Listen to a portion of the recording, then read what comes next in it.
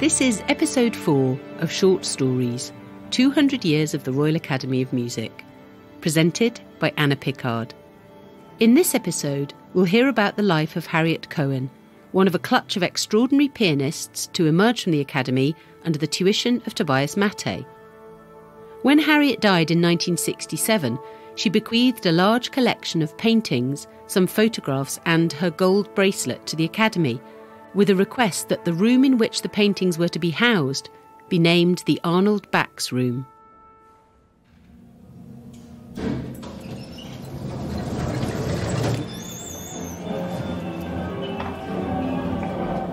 Amid the portraits and busts of famous men of the 19th and 20th centuries in the Royal Academy of Music, one woman stands out.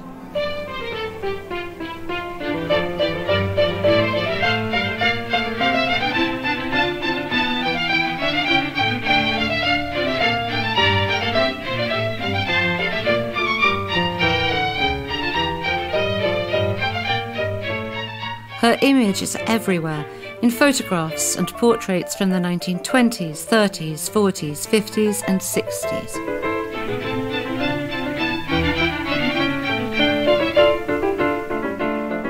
She is strikingly beautiful. Her dark hair is parted in the middle and drawn into a knot at the back of her long white neck. Her expression, sometimes smiling as though at a private joke, sometimes unnervingly direct, sometimes profoundly sad. Helen Fry is her biographer. Harriet Cohen today is probably not a name that anyone will recognise, but in fact in the early part of the 20th century, particularly in the 1920s and 1930s, she was a household name, not just in the United Kingdom but internationally. Harriet was a pianist who championed the music of Bach, composing her own arrangements of his chorale preludes. She programmed works by Tudor and contemporary composers. She premiered pieces by Bartók, Dufay and Sibelius, and brought new music from the Soviet Union to the West.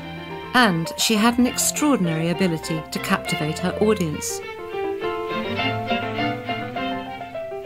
In conversation with the American pianist David Duvall, the writer and cultural commentator Quentin Crisp recalled seeing Harriet perform. She was the great performer. Crisp describes how Harriet would manage her arrival on stage to maximum effect. She would wait till the audience was just about to become restless, but hadn't yet become annoyed. Then she would appear on stage, but never fast. Then there was a pause in which she bowed, I think first to the conductor, and she gave him a grave look as though music were a friend that both of them had known who was now dead. There was another bow to the audience before Harriet sat at the piano, an artful arrangement of her dress, and the ritual removal of jewellery from her fingers and wrists until, finally, she was ready to play the first note. And by this time it didn't matter what note she played, because the audience was already totally given over to the wish that she would astound.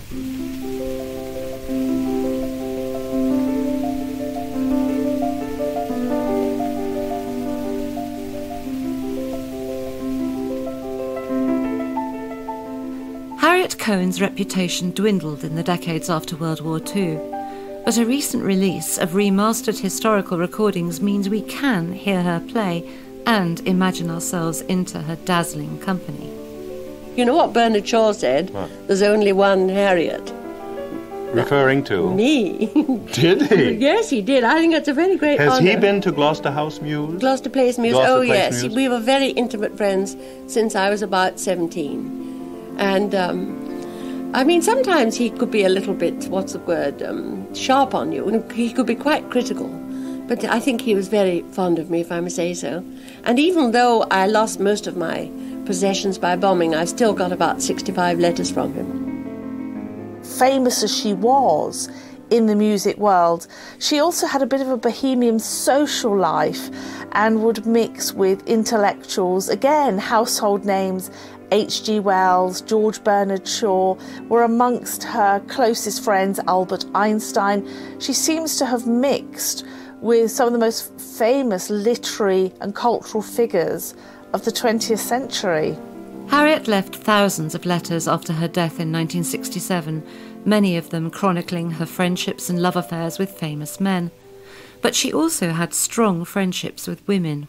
She had a close friendship with Rebecca West. Rebecca West fictionalised her in the novel Harriet Cohen, also with a journalist, American journalist Dorothy Thompson, and the two women together, Harriet and Dorothy, were really fearsome, actually, particularly in the 1930s, because they both had the ear of politicians. Harriet had very close friendship, really intimate friendship with Ramsay MacDonald, the then Prime Minister. She is petitioning into his ear about the situation of Jewish refugees in Europe, as is Dorothy Thompson back in America. So they are raising the profile of the Jewish refugee crisis in Europe and what Adolf Hitler is doing.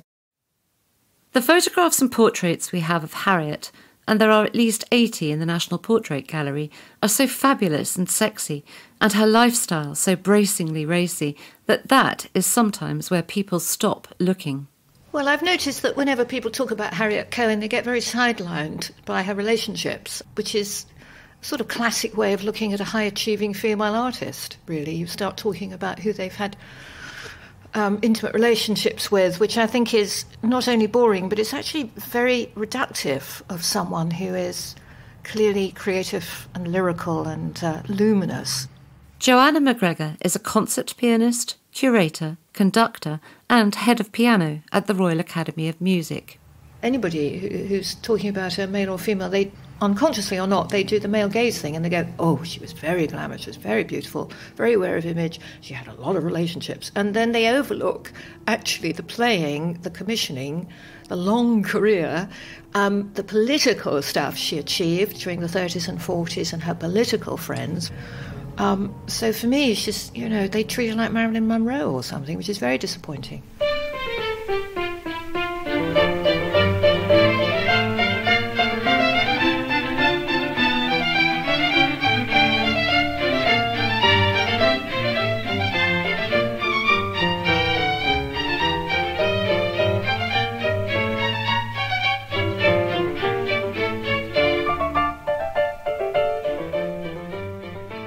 Let's talk about what character comes through in the playing. What do you hear when you listen to Harriet? Well, like many pianists of the time, she has got a real luminosity in the touch and the playing.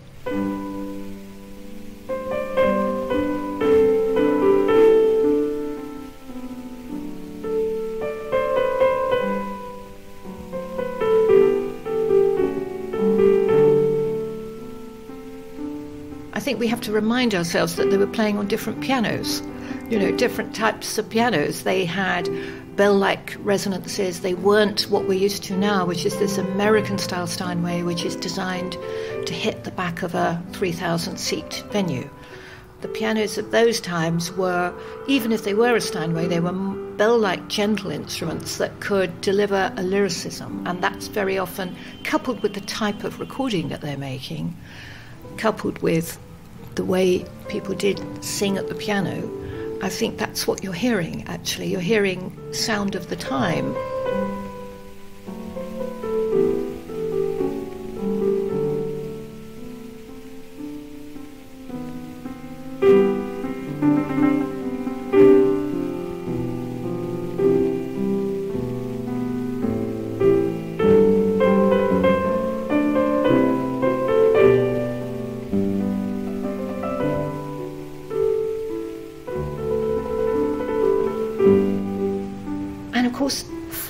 Like me, it's a golden age of pianism, the 30s and 40s.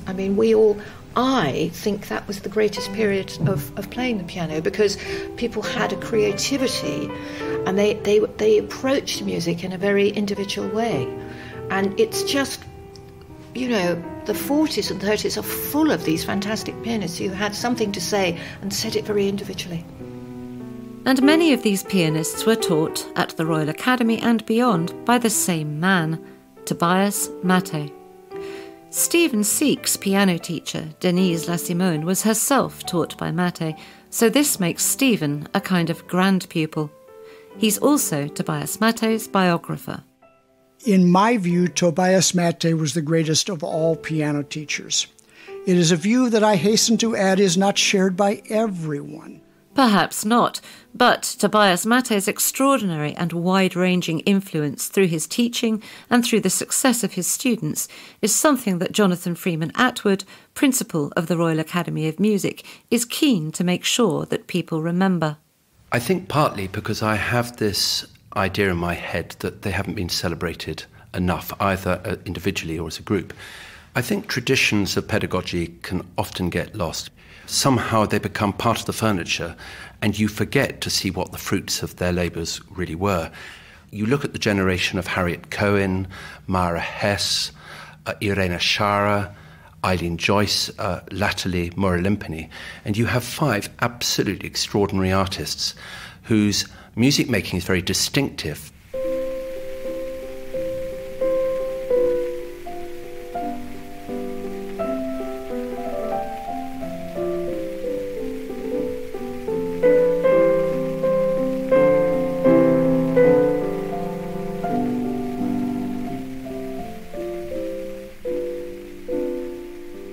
When we go back and we listen to the recordings, and there are some fantastic recordings, remasterings of these great players, you suddenly realise that there was something extraordinary going on. They made such an incredible mark on British and international musical life.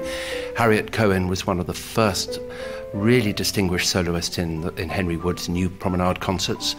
Scharrer was less obviously a superstar. She was quite withdrawn in certain ways, but her playing had such refinement and such extraordinary finesse, as you can hear in those recordings. And of course, Myra Hess became Dame Myra Hess, a kind of legend in the Second World War, because she was, of course, the one who played those really important concerts in the National Gallery at the time of the Blitz and in the war.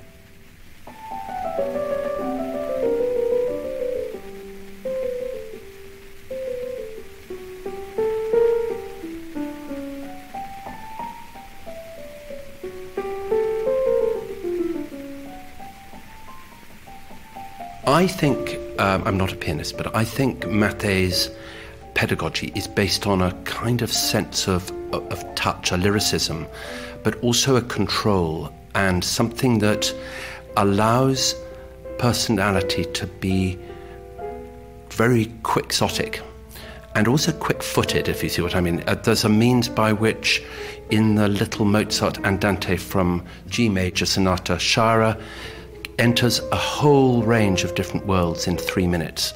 And that takes a sort of artistic identity and a confidence, but also a technical, a control, and something that allows you to feel, to be an open vessel.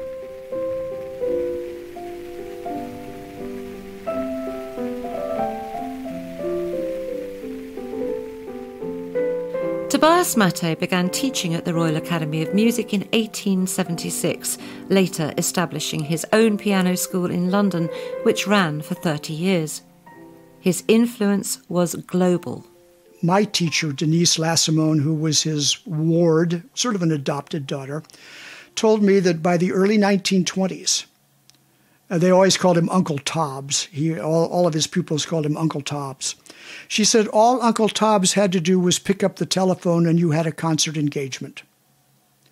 Not even the major concert managers necessarily had that degree of influence, but it was immense, and it was widely admitted, it was widely conceded that when you came to London, perhaps you came from another part of England or you came from another country, you were expecting to study piano, you could not make a career unless you had spent a little time at Matthay's piano school.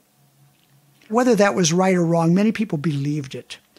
The influence in America took a little bit longer, but I will tell you this, that by the 1930s, nearly every conservatory, Yale, Juilliard, wanted to have a Matthay pupil on the faculty.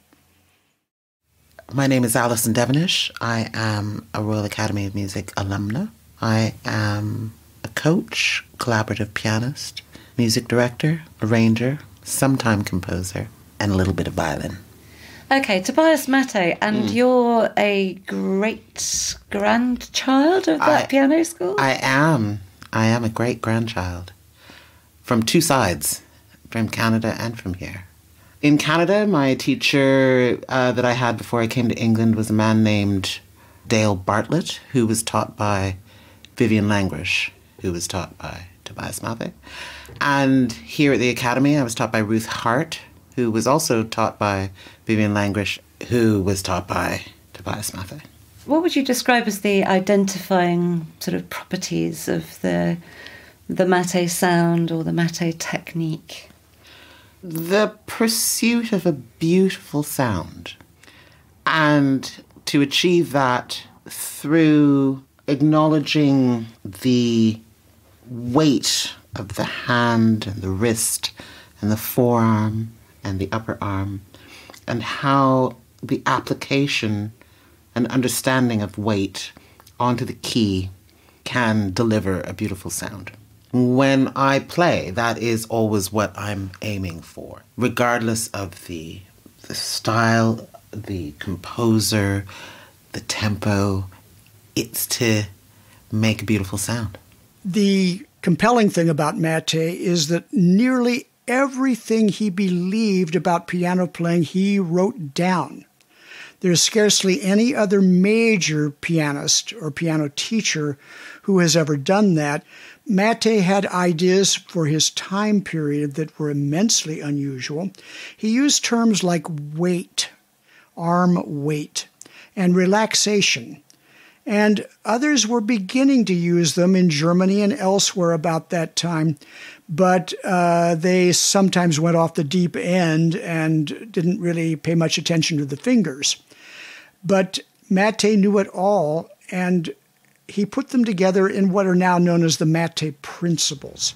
I mean, everything that Matthay says in his writings are things that we all say now, all the time to people, and try to coax out a lyricism and a sense of singing at the piano, because the piano is effectively a percussion instrument, and Matthay was very good about explaining the innards of a piano and how the hammers hit the strings, and then saying basically you've got to work against that and you have to produce a cantabile. Of course, you know, that's absolutely what everybody wants to do.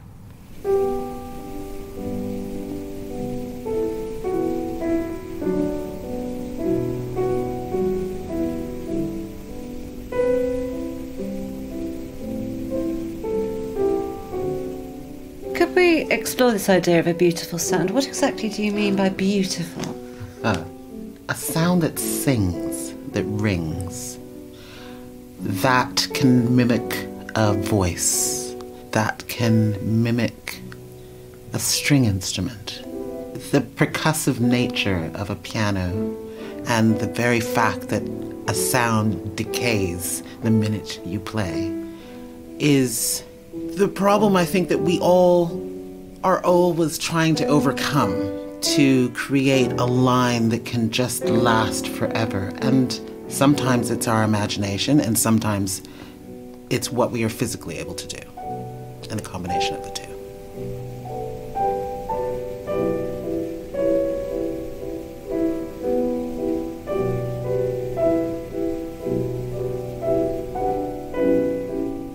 Of Tobias Matthay's leading pupils, the name with the most resonance today is Myra Hess, who we can hear now, and whose concert series at the National Gallery during the Blitz was rewarded with a damehood. Myra was a few years older than Harriet. The two women had a difficult relationship.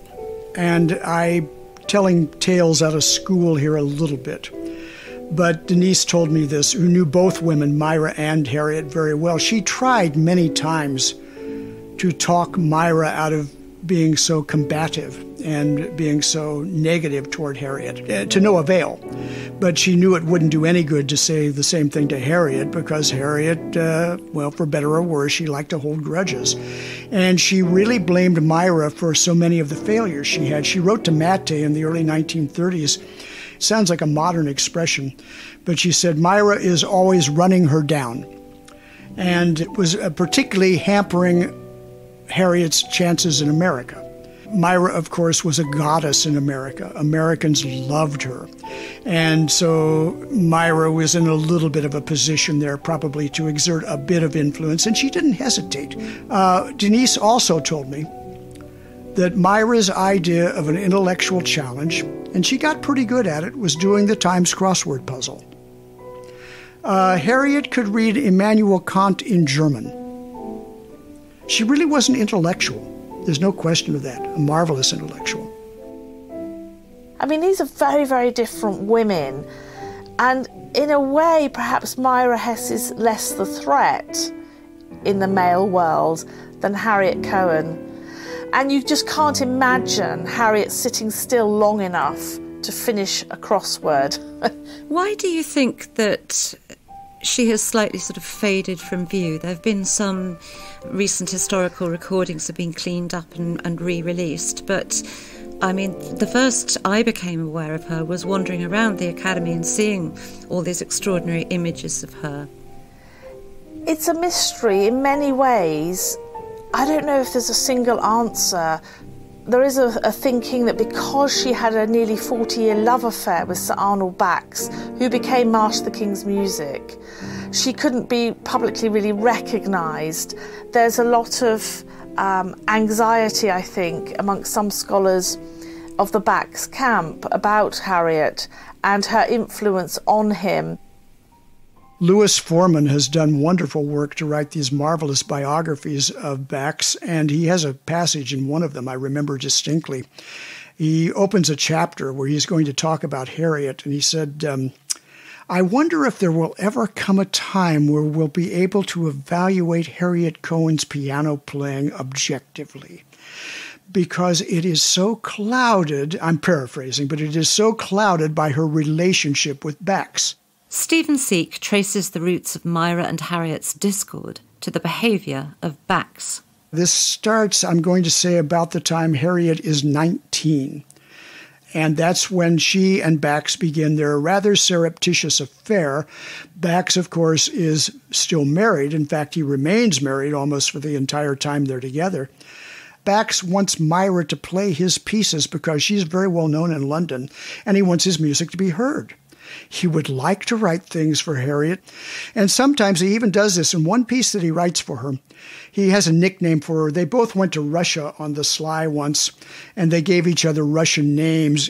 She called him Arnoldska, and he always called her Tanya. And so he wrote at the top of his piece, it's called To a Maiden with a Daffodil. She went to a party at Frederick Corder's house, and she wore a dress that had a daffodil on it. And then he sent her all these daffodil bouquets, and that was kind of a turning point in their relationship. So he dedicated the piece to Tanya, and that's what's on the manuscript, but he wanted Myra to play it. So when it was published, he changed the dedication to Myra Hess. He does do things like this quite often. He's playing the two women against each other, rather mercilessly perhaps. But when Myra finds out about it, of course, she's not amused. Arnold Bax really doesn't come out of this story very well. Harriet clearly wanted to marry him, but Bax's wife, Elsa, wouldn't divorce him. And when Elsa died in 1947, Bax didn't tell Harriet. 1948, the will is published in, I think it's the Times newspaper, and she sees this and she confronts him and says, oh my goodness, now we can get married. And he says, no, I'm not going to marry you because I've got another woman. And the impact is totally, totally devastating. He's had another lover, mistress, Mary Gleaves, for 20 years. Just 2 or 3 weeks later, she falls with a tray of glasses. And this is portrayed in all the national newspapers as the accident. She ends up in hospital with about 18 stitches all up her arm. Now, it's always been reported as an accident, but during my research, it became quite clear that this was no accident. I interviewed pathologists who said if you fall with a tray of glasses, there's no way you can do the damage that she'd have done to her wrist. Harriet's concert career never recovered. While her legacy as a performer faded from view until recently, Her influence in terms of musical taste and choice of repertoire can still be heard in the Academy today. My name is Rebecca Leung. I'm a student at the Royal Academy of Music in my final year of piano performance undergraduate. I've been at the Royal Academy since I was 9 years old, so yeah, this place is like my home. I'm a great admirer of Harriet Cohen's Bach recordings. I think they're probably among my favourite Bach interpretations. And you're the winner of this year's Harriet Cohen Bach Prize. Yes, that's right.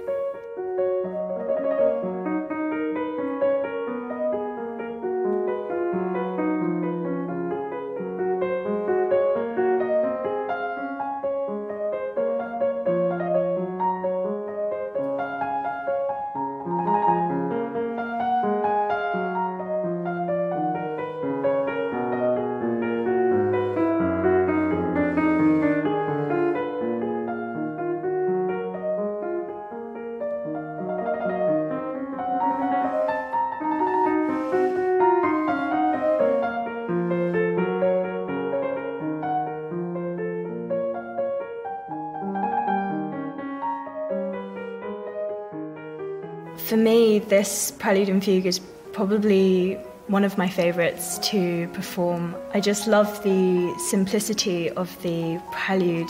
I think at the core of Bach's music, there's a simplicity that, especially during the pandemic, it was something that I really needed.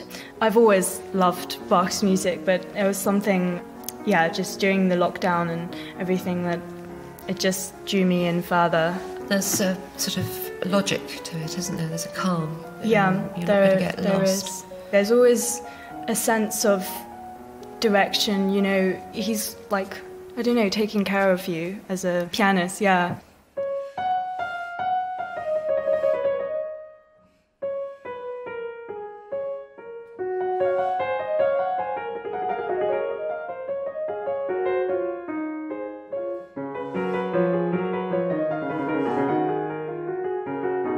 I have to ask you probably a very silly question.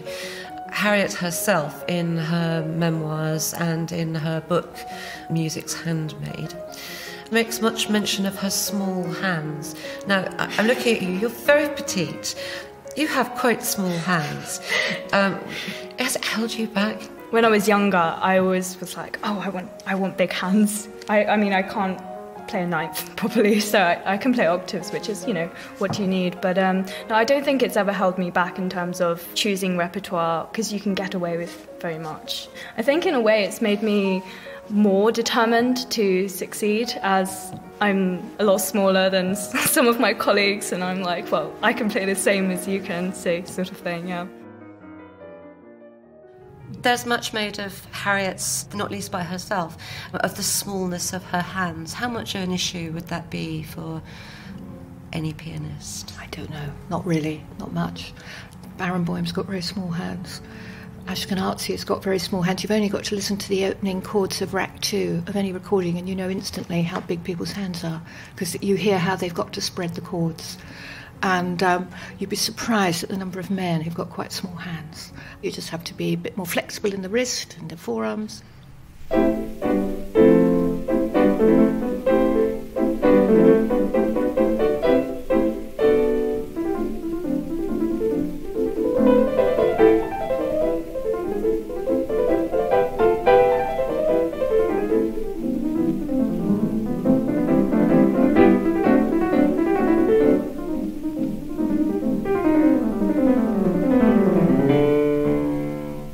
I think she exaggerated, perhaps to get herself off the hook a little bit, because Harriet never really wanted to play much from the 19th century. But that's what got the engagements. You had to play romantic music. If you play Chopin, if you play Schumann, you play Brahms, those are the composers everyone wants to hear. And if you play Bach, well, yeah, maybe, but not quite so much. And she played a lot of modern music.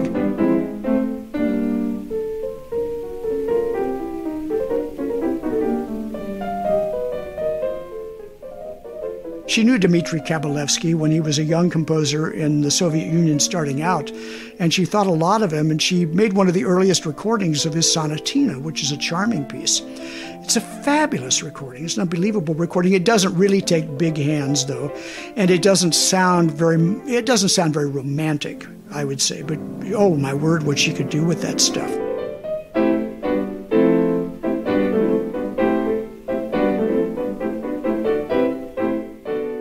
I know she often said that her hands were too small for the big romantic pieces, but I think that was as much an issue of taste and where she wanted to go with her own music.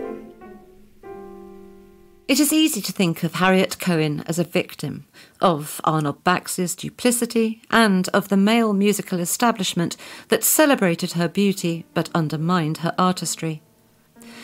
But this is to ignore the tremendous success with which Harriet was able to move through society at home and abroad, staying true to her own political and musical interests, influencing those in power to help the helpless, favouring the very old and the very new over traditional concert repertoire.